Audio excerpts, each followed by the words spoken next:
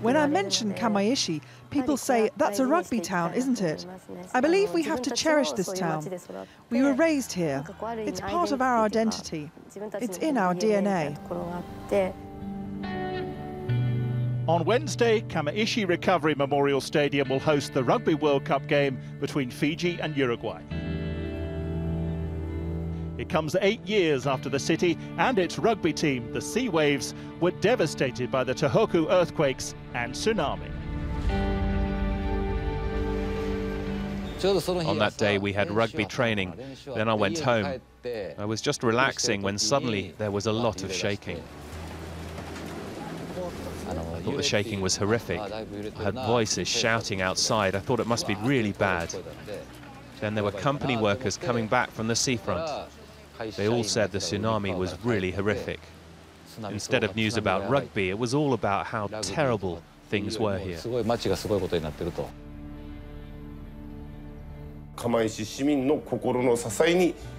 I think there is no doubt that the sea waves are a source of strength for the people of Kamaishi. When the earthquake occurred on the 11th of March, the rugby season had not begun yet. And then April and May came. The rugby season was about to start, and it became crucial that they should begin training. The people in this town said to them, "We can handle things now. You guys should start practicing."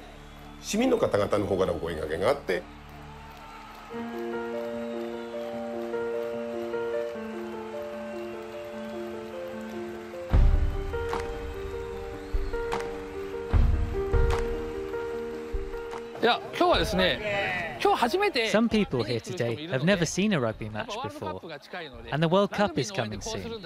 So I'm going to show them how to cheer for their team. We will all sing a song together. I want to tell them that the best thing about rugby is the connection between the players and the fans.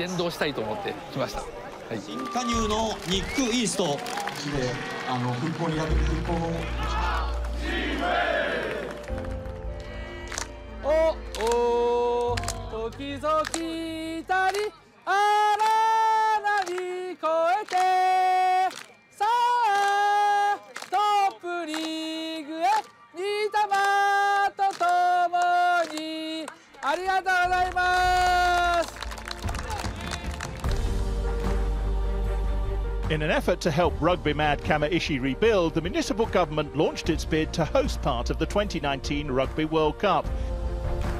It will do so at a new stadium, which will become a focal point for this rugby town.